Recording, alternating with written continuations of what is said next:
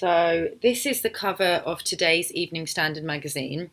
Who's this girl, this pretty girl on the cover, I hear you ask? It's not me. She doesn't look like anything like me, but she is Punjabi as well. And yeah, it's no small thing that there's a Punjabi girl on, not only on the front cover of Evening Standard magazine, but this particular model, her name is Neelam Gill. For those of you who are not in the fashion world, she has been cast as the first British Indian face of Burberry this year. Now, obviously, when I saw this, I'd already kind of found her Instagram, so I was aware of who this girl was. But I kind of got excited to see her on the front cover of the magazine, and I wanted to see, you know, what they had to say about her story. Because obviously you cannot put an Indian girl on the front cover of a big magazine like this in England and cast her as the face of a luxury fashion brand like Burberry without talking about diversity and drawing attention to her race. Because, you know, other than Neelam, I can count on the fingers of one hand how many Indian models or models of Indian descent are actually well known on the international fashion scene. You know, for anybody who's not in fashion, Lakshmi Menon, Ujjwala Routh, who was actually like before my generation. Lakshmi Menon is my generation now. Neelam Gill is sort of the new generation. She's only 20 years old. That's about all I can think of, actually. I mean, there's a couple of names that I know of personally who are doing quite well, but not household names. So, and when you compare that to, you know, the number of white models that are, you know, dominating the international catwalks, you know, I always take as a gauge of how well models are doing by the top 50 fashion models in the world.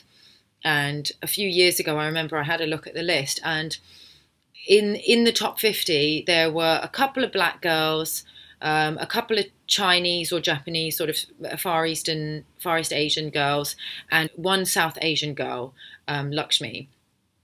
And, you know, everybody, I think, you know, this is something that I wanted to talk about for a while. I've been thinking about it a lot while I was in Bali. By the way, I'm sure you can notice by my setting that I'm back in London now. Probably should have mentioned that before. But yeah, while I was in Bali, I was thinking about this a lot, about sort of diversity in the fashion and advertising industry. And I think this is something that, you know, I've struggled to talk about in the past because it is actually very painful for me. And I think a lot of models of colour don't like talking about this because, firstly, we don't want to bite the hand that feeds us. Secondly, I'm very uncomfortable with playing the race card. I know people don't like it, but I've been in this industry for 10 years now, and, you know, like Neelam has a platform. She's now been cast as the face of Burberry, so she has a platform where she feels quite comfortable to talk about these things. And you know, while I was reading this article, and she did talk about diversity in the industry. They also mentioned that she had a YouTube channel, so I went and had a look. I'll put a link to it here. Go and check out her YouTube channel, because seriously, this girl is 20 years old and she has wisdom beyond her years. This girl has it figured out. And yeah, she's very, very bravely come out and talked about racism in the fashion industry. Now, when I use the word racism, I want to make a distinction between personal racism, which is basically like, I hate you, you packy, and systemic racism, which is basically, yeah, we're not really looking for a black girl or an Indian girl as the face of this brand because we want to appeal to a white demographic, which is not actually, a lot of people would say is not racism, but when every single brand is doing that and models of colour aren't getting hired or aren't even getting castings as much as their white counterparts, and consequently not getting enough work, not being able to pay their rent and things like that, that's systemic racism. And it's not just something that's seen in, you know, the fashion and advertising industry. The fashion and advertising industry is just a reflection of society. It perpetuates the problems that we see in our society. But it is also just a reflection of what we see in society. the reason why a lot of the, we have to ask ourselves, why do these brands mainly just want to hire white models and appeal to white people? And then you see it, that the fashion and advertising industry does not exist in a bubble. It, it's basically, it's because they are trying to appeal to the demographic that they think has the most power and influence. So then we get into, we start seeing that there is actually this structure of white power and white domination that manifests itself in the fashion and advertising industry as a white beauty standard and a Eurocentric beauty standard. And I don't think anybody can deny this, that there is this problem of diversity. I mean, people can say, oh, well, it's England, we live in this is a white majority country. So of course they're going to want to appeal to a white demographic because that's the majority. I could also present the argument that proportionally, when you look at how many, what percentage of the population is black or Asian, is not actually being represented, not only on the boards of the major model agencies in England, but also in the magazines and campaigns and things like that. It doesn't correlate with the actual percentage. But also, I would ask people to, I've traveled all over the world for modeling, and unlike Neelam, who has actually found success in England, I actually had to travel to Asia before I achieved any success as a model. I worked fucking hard as a model here in London, but there was a massive problem with diversity here. My first agency that signed me said to me, I went in to see them, and they said, we really like, we love your look, you're beautiful. We're just going to have a meeting though, and we'll let you know what we decide. And then my booker at the time came out into the meeting room and he said, okay, we've had a chat. We like you, but we're just not sure how much work there is going to be for an Asian model. In Britain, Asian means sort of South Asian, like Pakistani, Indian, Bangladeshi. Because we don't think that there's going to be that much market for you. So we're just going to take you on a trial basis and see how well you do. Now, at the time, I had very short hair, and probably because of my own feelings of racial inferiority, I didn't look so Indian. I probably looked a lot more ambiguous, and I was told by a lot of people that I looked very racially ambiguous. And this was kind of said as it presented as a good thing, like, oh, you almost look Brazilian. Like I would never guess that you were Asian. And I thought this was a compliment because of this, this standard of Eurocentric beauty, that if somebody tells me that I look Punjabi or I look Indian or Pakistani, that is an insult.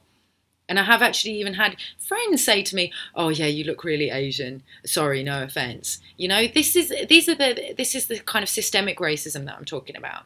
Anyway, back to my point. I'm jumping around a lot because there's a lot that I want to say about this, and I've been thinking about it for the last few months. When people say, oh, it's a white majority country, so of course there's going to be less diversity. I've traveled all over the world. And, I've modelled in Thailand, which is a Thai majority country, but yet white models are still the standard there.